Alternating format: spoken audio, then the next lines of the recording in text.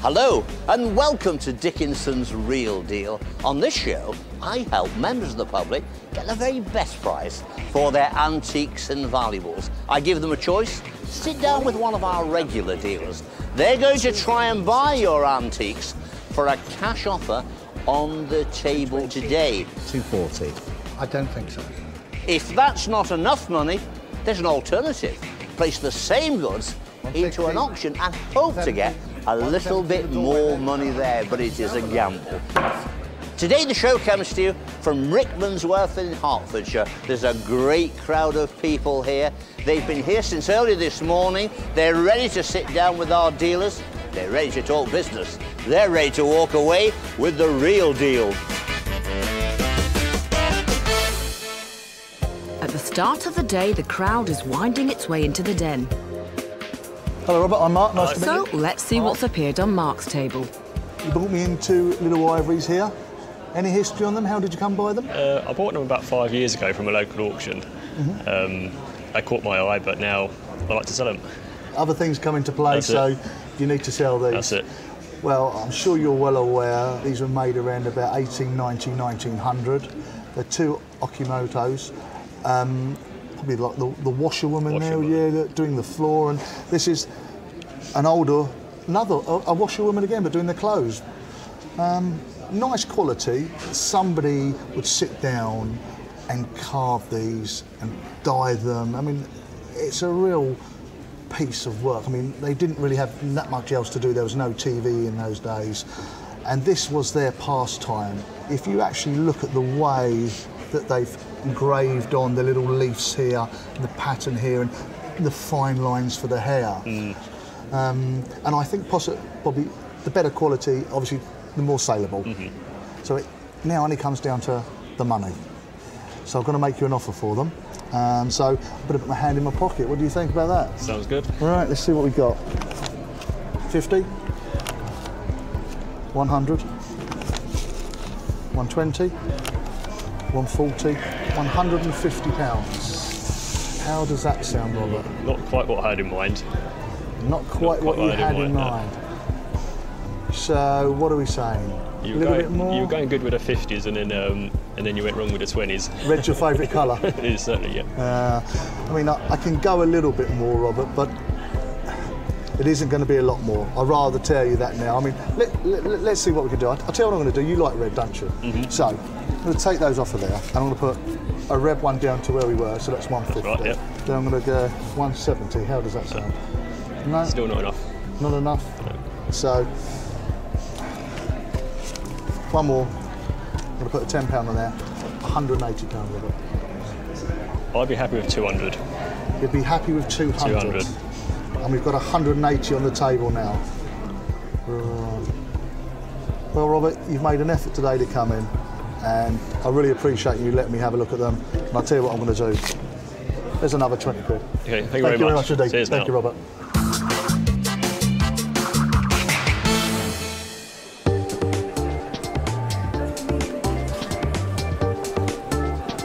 Now we head over to Michael's table, where an intriguing object has arrived. So, Harold, tell me about what you brought in. Well, it's a 1928 radio. Yeah. Made by a company called AC Cossa. And this particular one is called a Melody Maker. Melody Maker. A Melody Maker. Should we have a look at it? Yes, of course. What a cracking bit of thing. That's what you call an old radio, isn't it? Very old, yes. And we're talking 1928. That's right. This is like being Doctor Who. It's a moment in time, really, isn't it? Because you're like a time traveller when you see things like this. You go back and back and back, and you can imagine a family of four and all listening to Frankie Vaughan or someone like that. Who would have been on the radio in 1928? Maybe you can remember, I can't. Well, I'm not that old, Harold. So why are you selling it today? Well, I've got a collection of them, and I'm just having a change round. Yeah. I take them all to one of the British Legion branches, and people come in to see them, and it helps the Poppy Fund on their collector's night. Brilliant. What a great idea. Yes. Well, I'll make you an offer. I'm not an expert, I'll be honest with you. If I'm under, don't be insulted, because I really don't know what it's worth, OK? Yes, of course. But let me just try a few bids, shall we? Let's try a 20, 40, 60, 80. How about £100 for it? No, that won't do it, I'm Am I afraid. a long way out, Harold? You're a pretty long way out, yes. OK, let's try a little bit more then. 120, 140, 160. How's that grab you? No, it doesn't grab me at all, 160. I'm in the dark, I really am. It's a very rare radio. To be honest, Hoggy, you shocked me a little bit because you put £160 down on an early radio, which I would have looked at, and respectfully to our seller, I would have thought, that seems like a lot of money, but I have spoke with our independent valuers and they say £250 to £300, but apparently there have been similar examples within that price range. I'm going to say to you, sir, look, this is very specialised. That is very spendable. It's a very good offer. So, Harold, there is a sound advice for you. It's either take it to the auction. I could put another 40 quid down if you're tempted. I'll tell you what I'll do, I'll try and tempt you. I can see you're a very generous man. 200.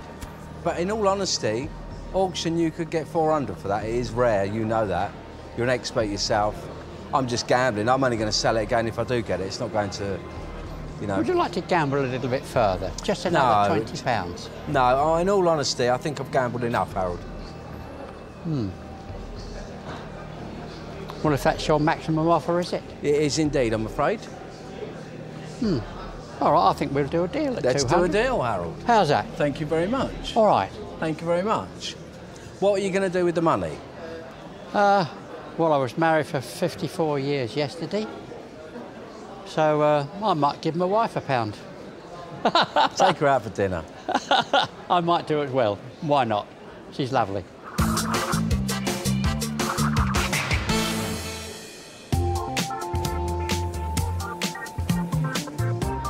This next item is a style statement, but will it catch Debbie's eye?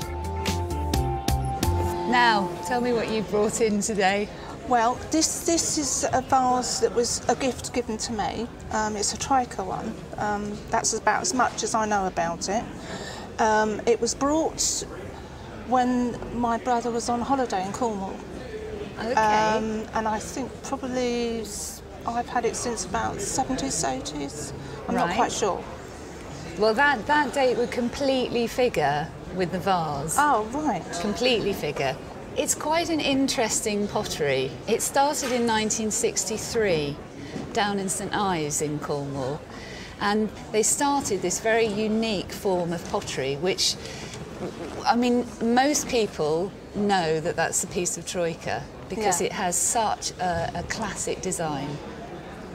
And then it moved to Newlyn in the 70s, which I guess is around the time you say your brother bought it for you. Possibly, yes. Is he going to be cross when he sees you're selling it? Let's just say I've not told anybody that. Oh, I hope he's not. not. That I dislike it particularly, but it doesn't really fit in with what I've already got. OK. I would like to try and buy it from you.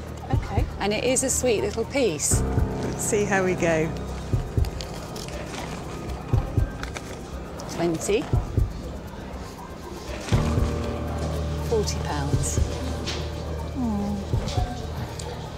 I think it's worth more than that. A lot more than that. Well, I think, yeah, a lot more. How would another 20 be?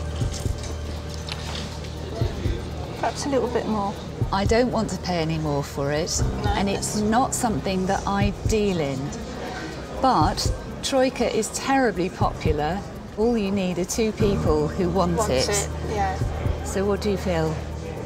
I think I will take it to auction. OK, well, good luck with it. Thank you very much. And thanks for bringing it in. Oh, I've really enjoyed my day. Thank you. Good.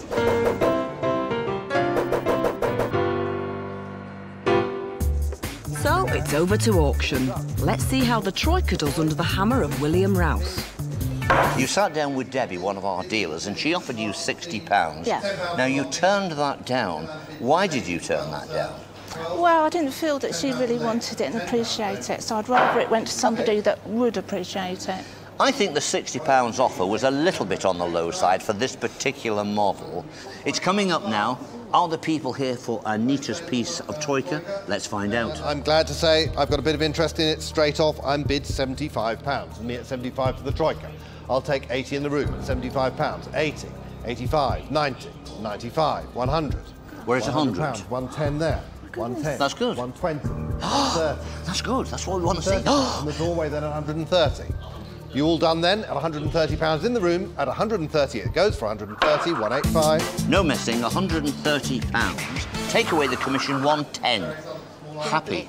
Thank you. Very happy? Yes, I'm happy. Any idea what you'll do with this 110? Because the troika vase has been around for a while. You haven't really done anything with it. No, well, I'm going to sort my back room out, so we're going to decorate. Bit of decorating? And get some furniture in there. Okay, perhaps towards a bit of furniture, perhaps towards a little bit of decorating. But on the day, Anita is very happy. She's going on with £110.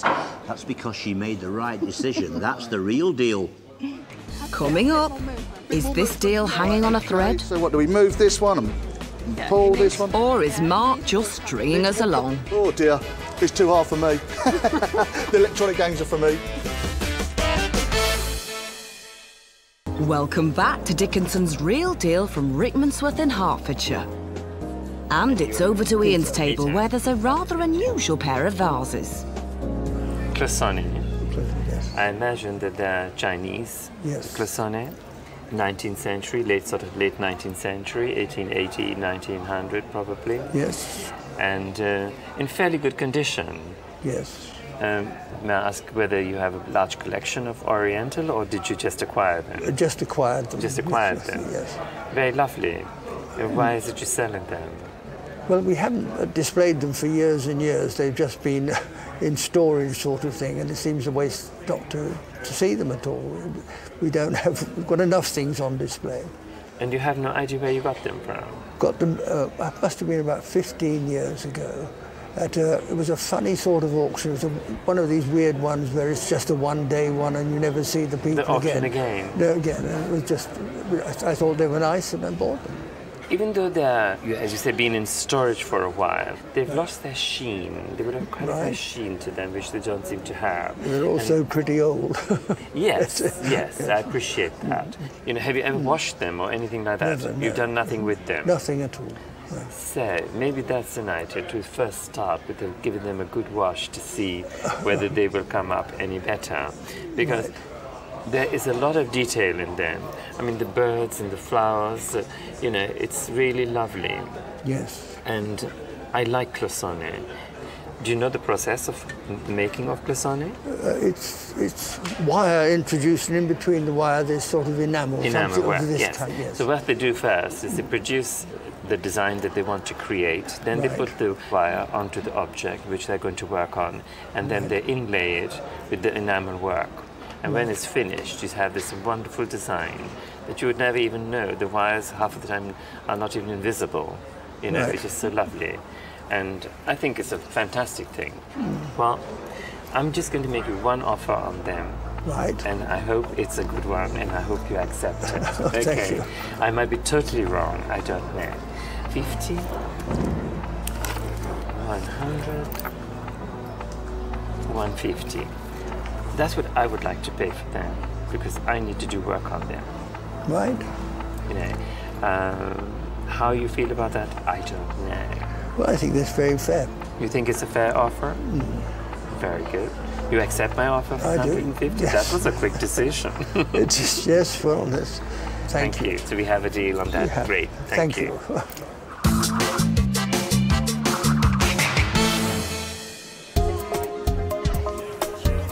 Now, on a completely different note, David's invited Richard Cole from the Musical Museum in Brentford, Middlesex, to share his passion for music boxes. How many years have you been involved with mechanical music?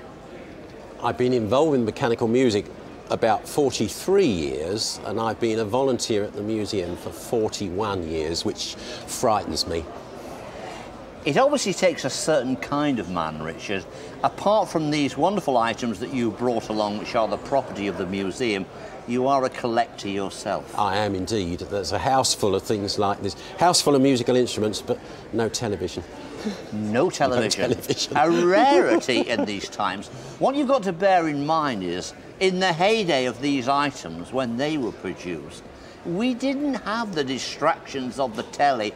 This was a kind of entertainment, a family entertainment, where you gathered in the parlour. That's right, in the front room, where you only ever went on a Sunday.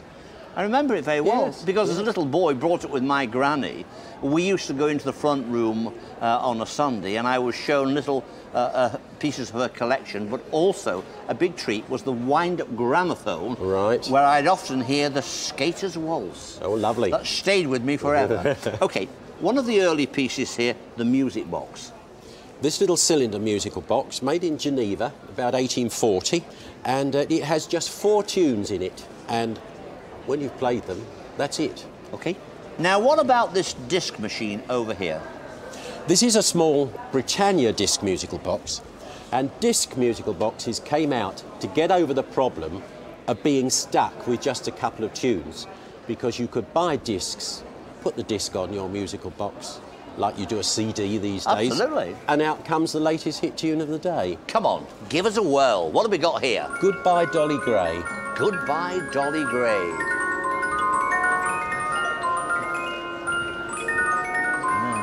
Great. Great sound. Lovely. OK. Now, coming forward, what about this machine here? This is one of the early examples of a musical machine operated by a paper music roll. Is it an organ, a bellows inside It's what they call an organette, and it has bellows in it, yes, and a series of reeds, a bit like a giant mouth organ. OK. Let's give it a burst.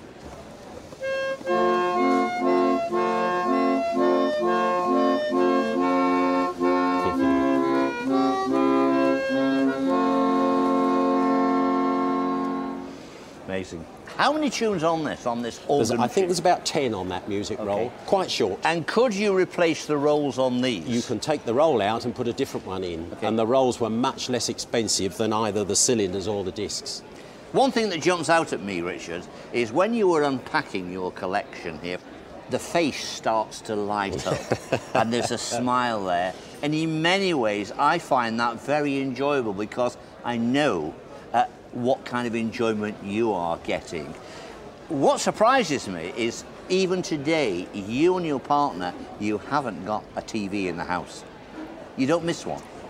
I haven't had one since 1977.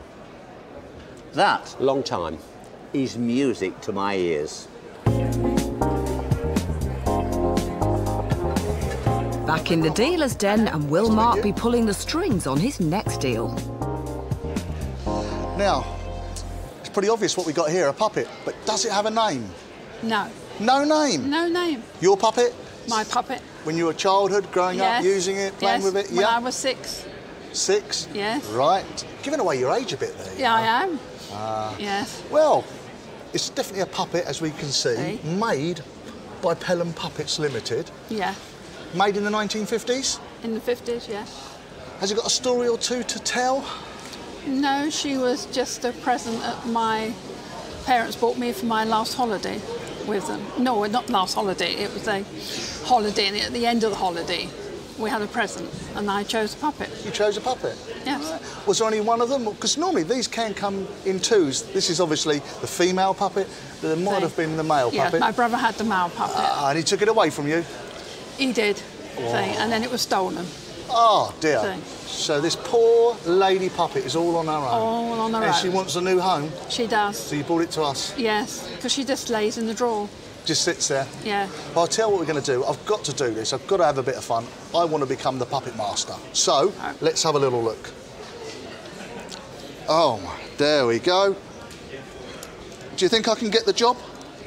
Has a bit more movement. Bit more movement? Yes. Right, OK. So what, do we move this one and pull this one? Yeah, you need a walker. Need a walker? Oh, dear. I don't think... Blue strings. Oh, no. This, it's too hard for me. The electronic games are for me. Very nice. Right, have you any idea what it's worth, though, Brenda? Oh, let's put that back up there. No, I didn't. No idea? No idea. No idea at all. I don't think it's a great deal of value, this item. No. And to be perfectly honest, if I'd probably buy it, I'd probably give it to somebody as a present because it's out of my field. But I'm going to make you an offer for it, and it's entirely up to you, Brenda, whatever you'd like to do. But let's put a little bit of money on the table for you, shall we? £10, Brenda. No. No? No? You're going to make me pay more for it? Yes. Don't you think I was good enough on the puppet, you know? No. No? Oh, OK, look. Let's go inside. How about another tenner, Brenda? No, a bit more. You're making my work very hard today. Right, this is it, Brenda. I'm going to put one more on the table, but I can assure you that's going to be the finish for me. It's £30 on the table. It's entirely up to you. What would you like to do? Deal. Deal? Thank you, Brenda. It's very kind of you. Thank you. Thank you. Coming up, is Michael in for a nasty shock? Have you got a price in mind? Yes, but I would make you go grey if I told you. I'm already grey. Look at me.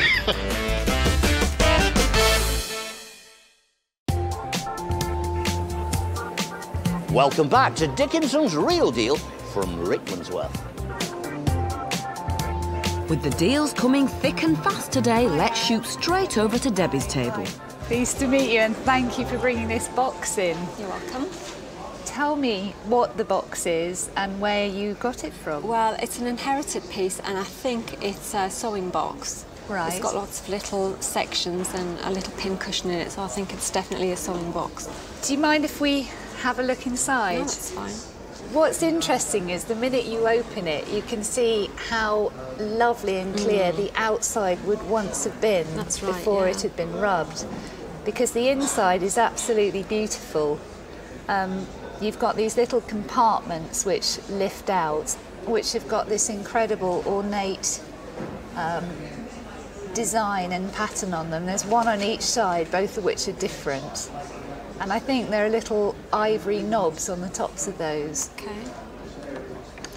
And some of these compartments have got areas for pens or, as you say, sewing implements. What I'm going to do is I'm going to make you an offer based literally by me putting my finger in the air, because it's going to be a gut feeling about the piece, but I like it and I will give it a go. Okay. 20, 40, 60, 80, 100. I saw an eyebrow go up. Yeah, that's fine. Keep going. 20, 40, 160. I think it's worth a bit more than that because of the age of it. It's not about the age of the piece. What I would, as a dealer, would love is to find the outside the same as the inside. Yeah. Now, that's not going to happen. It's a utility box. It's been used, I would guess, by your grandmother. Is it grandmother? Yeah. As a sewing box, and she's clearly loved it and used it.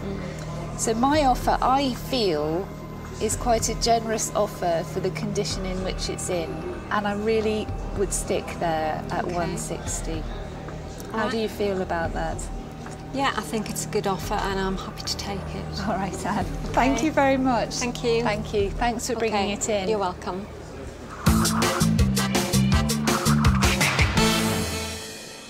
Now that deal's nicely sewn up, let's head over to Mark where he's getting a golden handshake. And you've brought me in a very nice gold Albert chain here. Can you tell me a little bit about its history? Belonged to my grandfather, and I believe it was presented to him after he finished his work for factory. Right, OK.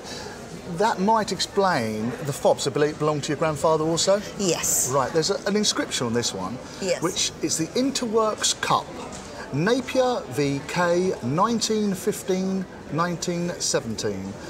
Was that anything to do with your grandfather? I believe so. Yeah? I believe so. I believe he was an athlete for the works. Right. Well, I'm sure you well know you've got a 9-carat gold Albert chain here, which is fully hallmarked on every link. Yes. Each one of these links has a 9-carat stamp on it. We call this rose gold because it has a higher copper content added to it, so it gives it that rosy colour rather than the bright yellow chains you see of today, you know, the very bright modern chain. So, I mean, this would have been made 1915, 1920. So, any particular reason why you decided to sell the chain now? Because I have to pay for an engine for my VW camper van. Right. That sounds very expensive. Yes. Let's get some money on the table for you. Yes, please. I hope they're red ones. We're going to start with the blues. Oh. Don't worry. There's no panic. 1, 2, 3, 4. It's 100, 120, 140, 160, 180, 200, 220, 240, £260. I can't squeeze a little bit more? I'll tell you what I'm going to do. I'm going to put one more on the table, but what I'm going to put, because it is very tight, I'm going to put another £10 on the table there for you. That's £270. Change it for a blue one. Oh, goy, you're being very hard. Aye. Right, OK, so if I take the brown one away and we put the 20 back on, that's the deal? I think so. Right, tell you what I'm going to do. I love to have a trade. One more on the table, too, and that's a deal. That's a deal. Thank you very much.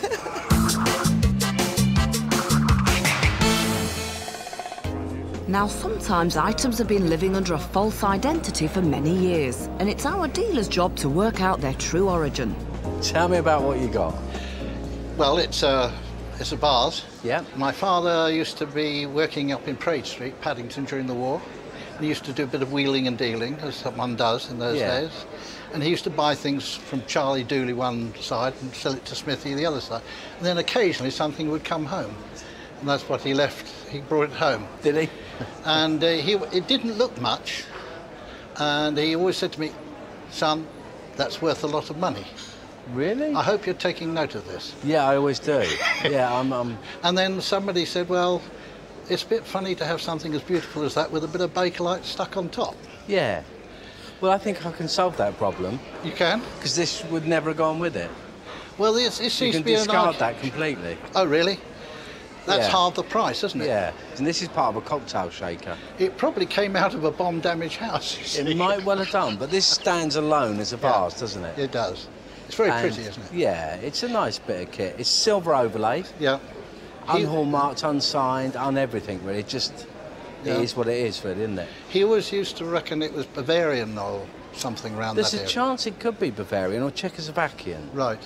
But it's well decorated, isn't it? It's beautiful. It's got that late 19th century look to it, hasn't it? Yes, it has. It's very Art Nouveau, very arts and craftsy. It is. And it looks better already without that in the top there, doesn't it? It does, actually. Do you know? So I think you can have that back when we're finished. Do you insist? Yeah. Oh, all right. It's never part of it. So, in all honesty, these sort of things can do very well at auction. Can they? Yes, I'll be honest with you. I'll make you an offer, Mike, but it might not be enough for the day. Right. But let me just try an offer, and you can tell me if you like me or not, 20, 40, 60, 80, 100. 20, 40, 60, 80, 200. 220, 240. That's just for the top, is it? No, that's for the vase. Oh, that's for the vase. I'm letting you keep the top. I don't think so. Really? No. Have you got a price in mind? Yes, but I would make you go grey if I told you. I'm already grey, look at me. So where did we get to? 240, Mike? That's right, yes. Okay, let's try a little bit more then. Okay. 260, 280. No, sorry. Really? I'm ambitious enough to say I thought it would have been at least twice that amount, at least. Ooh. Do you know, I'm going to back down at 280. Are you? Yeah. All right, well, that's me done. Thank you for looking at it. Yeah, take it to auction. Indeed, yes. I think this is a wise choice. Thank you very much. Pleasure to meet you.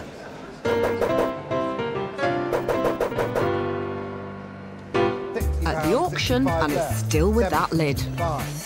It is here in the sale room with a £500 to £800 estimation. Originally, you did agree to a £400 reserve. That's right. And in the meantime, you've actually upped the reserve. Why have you done that? Somebody suggested it was worth more than that, and I thought, well, rather than see it go under the figure, I'd rather keep it. OK, so Michael has changed the base reserve up to 500, between 5 and 8, so it needs to make £500. Is there someone here in the sale room that will give that kind of money? Well, let's find out. Lot 60 is the silver overlaid vase. Pretty thing, lot 60. Start me £300 for it to go. 300 I'm bid. Straight in at 300, 320, 340, 360. There are people here in the room. 360 I'm bid at 360, 380 anyway. At £360. Not quite enough at 360. 380. 380. Yeah. It's around the original reserve of 400. It's past that, but you've changed your reserve to 500 now. £480 in the corner at 480. At £480, 480 is the bid. 480 it is only. £480, it stops. Close, wasn't it? So close. The original reserve was 400, it passed that, but now it got up to 480, the reserve was 500. Are you disappointed? In a way, yes, I am. Because I felt it was worth the 500. Yeah. I feel the same. I'm a little bit disappointed. I felt it could have done a little bit better on the day. It didn't quite make it here. It wasn't really the right thing, perhaps, to change the reserve. It may have been a bit ambitious, though it got up to £480 here in the sale room, but didn't sell because of its reserve. Coming up after the break. Really, it's incredible. Made by Dalton with absolutely no doubt at all. Ian thinks he's onto a winner, but not everyone agrees. There are certain aspects of it which aren't quite Dalton-y, and I've never seen a bit of Dalton which isn't marked. Welcome back to Dickinson's Real Deal. This pot has caught the eye of Ian, and David and auctioneer William Rouse are watching the action with interest. What an amazing piece. Yes. Where did you get it? It was my grandfather's, and I brought it along on behalf of my father. I'm not too sure where my granddad got it from. You have no idea? No. Your father has no idea? No. It's a shame. It would be lovely to know whether it came out of some big mansion. Because, I mean, a walking cane holder, a stick holder, umbrella holder, call it what you like, and to be in this condition, it's in absolute fantastic condition. I absolutely adore it. It's incredible. Really, it's incredible. Made by Dalton with absolutely no doubt at all, you know. It's got no Dalton mark on it. No. But this floral design on the top is very typical of Dalton. You find it on the top of a lot of vases. The acorn is another very popular design by them. You find it on a lot of chargers. The color is very good. They've used all these colors in all their items. So it's an amazing example of color and design. Now that's what I call a glamorous pot. And the obvious thing to say about it, it looks like it should be Dalton Lambeth. But there isn't a mark there. Now, come on, what's your feelings on this? Well, I think that makes quite a big difference, because there's suddenly a whole load of ambiguity.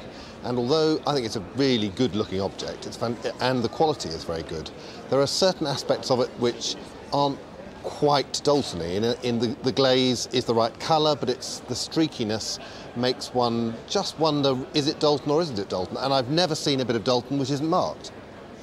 So you can see the dilemma here.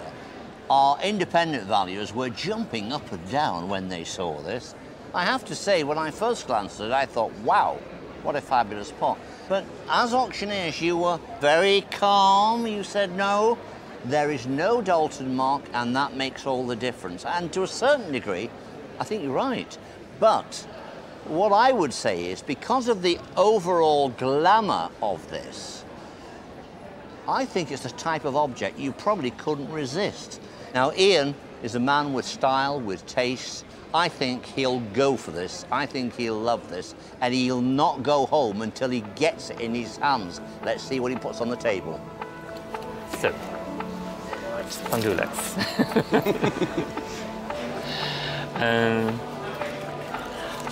50.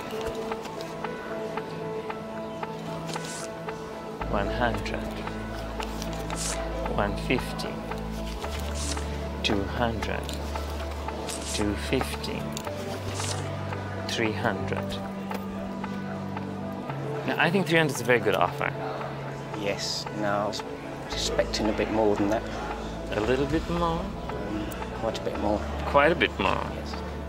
Well, I'm not going quite a bit more. I can go a little bit more. Okay. Say I go 350. No. At 350, I think that's a good offer. Can I tempt you for another one of those red ones? I've walked in here at this stage because I think we're getting perhaps near to a final offer from Ian. And just before that goes onto the table, I can tell you that amongst our valuers and auctioneers, there are all kinds of different opinions. Our independent valuers are over the moon with it. They are saying, what a spectacular pot, £400 to £600 within the auction. The auctioneer, who are usually a more careful breed, they're saying, let's have a look underneath it. Now, there is no Dalton Lambeth stamp under that pot. That's right. Now, my opinion is, if this isn't Dalton, it is possibly Staffordshire in a Dalton style, and at 400 quid, it's probably its money. But if it is Dalton, then I think it's worth more. I'm going to stay out of this, because I'm going to say, you're with Ian, he'll try a tempting offer, and then it's for you to say yes or no. What a cracking pot. Thank you. So you had David's opinion. I got 350 on the table. You're not quite happy with that? No. So 400 now on the table, and I think I'm definitely not going higher than that, because I am not taking the chance. I'm taking the risk at 400. Is that your final offer? Yes. It is. OK, we'll have a deal on that. We'll have a deal? Yep. OK. Thank you. Much, Thank you. I'm sure you'll enjoy the money with your father. Thank you very much. Thank you. So it just leaves us to find out how the dealers did with today's purchases. Bit more movement. Yes. Right, OK, so what, do we move this one and pull this one? Mark gave the puppet to his friend who collects them and has sold one of the ivory figures for £150, which means he's well on the way to making a profit. Thanks so much for bringing it in. Debbie sold the sewing box for £240. Who would have been on the radio in 1928? Maybe you can remember, I can't. Well, I'm not that old, Harold. Today's computer generation must prefer digital technology, as the Melody Maker hasn't sold yet. It's an amazing example of colour and design. And the Dalton stick stand has now got pride of place in Ian's hallway, full of his own walking stick collection. Thank you very much. Thank you. We've had a great day here in Rickmansworth. There's been lots of action, lots of buying and selling, just the way we like it. Don't forget to join me, David Dickinson, next time for Dickinson's Real Deal. Bye for now.